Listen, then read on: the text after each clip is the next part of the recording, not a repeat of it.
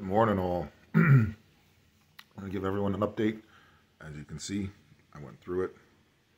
And damn, I do look pretty good, if I do say so myself.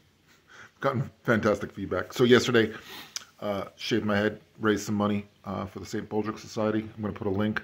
Fantastic organization, so all volunteer. And according to their statistics, they actually are the biggest fundraiser for research and childhood cancer, other than the federal government. And as we know, I don't know if the federal government counts that much since they just print all the money they give away. Super special thanks to my friend Dave and Chris, who also shaved their heads to raise money. That was fantastic. Dave signed up for it same day yesterday. Can't believe it. Really was a fantastic day. Had some bouts of nausea, but hey, I didn't throw up or poop my pants in a public place, so that's always a win. Yeah, get used to it. I'm going to be talking poop sometimes. Had a little bone pain overnight, and I did wake up early, 4:30 this morning, but I wouldn't even count that as insomnia, since I feel completely refreshed. I've been up a few hours now. I want to thank Sandra. She did some Reiki, if I pronounced that right. So otherwise, it's 5-6 days after chemo session number 2, and I'm doing well. The chemo brain is one thing, so I will do that. I just wanted to give a shout out, and I pray I don't miss anybody.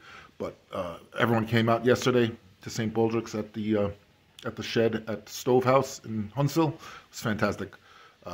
Linder, Jason, Dave, Chris, Becky, AJ, Nate. Yeah, I'm reading off a list. Justin, Heather, Amelia, Colin, Gywer, Kelby. Of course, my brother and sister-in-law, Ronnie and Tammy, JT. Especially like to thank the people who actually donated. Michelle, Sabrina, David, Christian, and of course, Joe. So, yeah, that was really good. This is a crazy sensation. Feeling the head shaved, but did motivate my son. I think he's going to actually volunteer next year to have his head shaved. He grows out a nice big fro this time of year.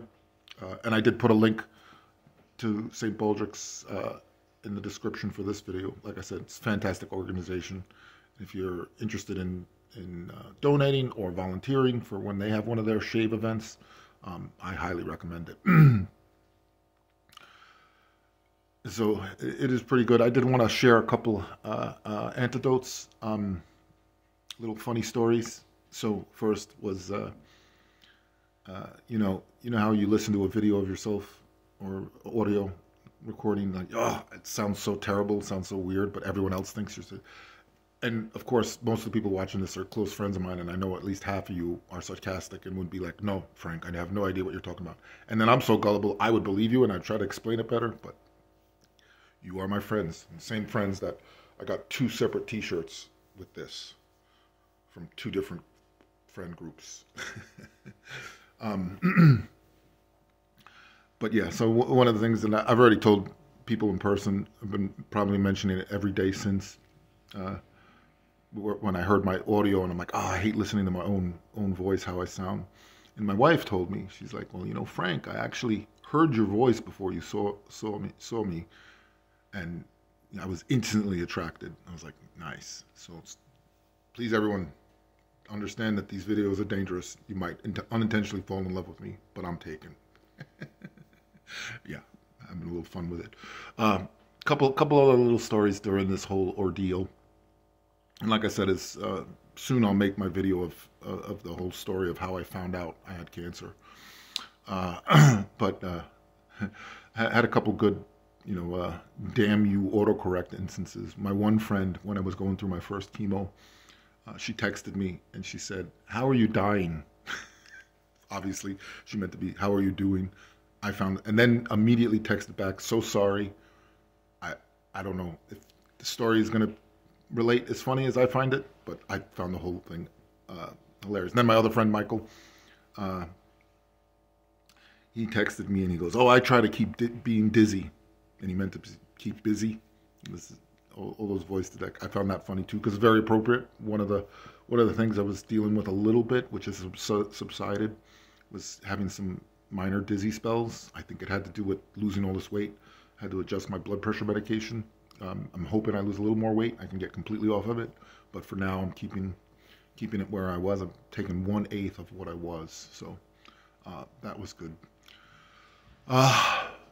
So the other thing I found, which is terrifying, is my friend Debbie Regan, the published author, has written a book called The Marshmallow Show is Canceled, which, of course, I bought a book. I don't know if it's necessarily the genre. I do love to read fiction and nonfiction, but I brought it to her, so I like getting authors to sign their books. I have a pretty extensive library that's spelled, did I just pronounce it wrong? I know that drives people crazy. That smells of cheap presswood and Costco furniture. But she wrote in here that I'm actually a character, or inspired a character in the book, and I am low-key terrified of. I hope I'm not the villain of the story. But to really see what someone's impression of me is, you know, this might shatter a lot of beliefs I have about myself. We know that's not true. If anything, I'm too cocky. But anyway, I'm actually going to put a link to that if you're interested. Now I have to read the book. It's been sitting on my nightstand for a few weeks now, maybe a few months. Anyway, that was it, man. It was really a fantastic day. Again, want to thank everybody for the support. Really, even through all this, again, I already know I have a superpower, and it's really all the friends I have, and family, and the support system I've got. So, thanks everybody. Talk to you again soon.